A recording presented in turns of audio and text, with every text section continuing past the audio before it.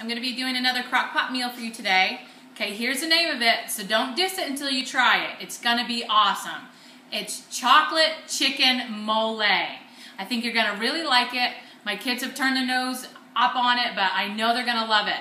So, it's really quick and simple. First thing you're going to do is you're going to saute your chicken breasts in a frying pan with some coconut oil.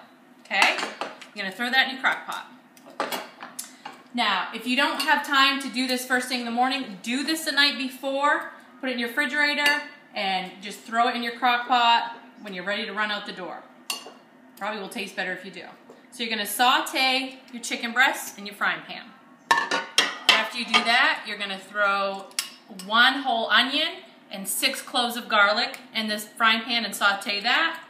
Throw that in the pan.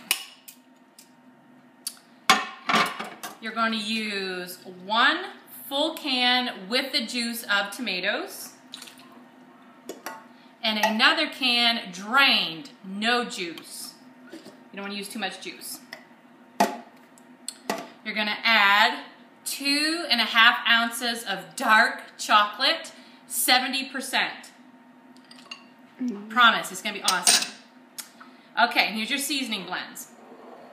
You're going to have a teaspoon of cumin, teaspoon of salt, half a teaspoon of chili pepper, and a half a teaspoon of something else. What was it? Oh, cinnamon. Half a teaspoon of cinnamon. Sprinkle that in. Looking like this. And 1/4 cup of almond butter. I have no idea what this is for, but we're going to do it. I'm sure it will taste yummy, but I'm sure it's fine without it too. So we're going to do that.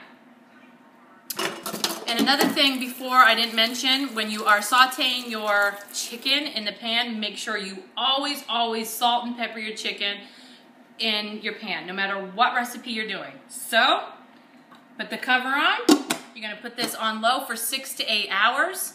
Not 68, 6 to 8. You're going to throw it in your crock pot. I'm going to cook it. This is what we're having for supper tonight, so I'm going to take a picture of the end result, so make sure you look into the comments. Have a great day, ladies.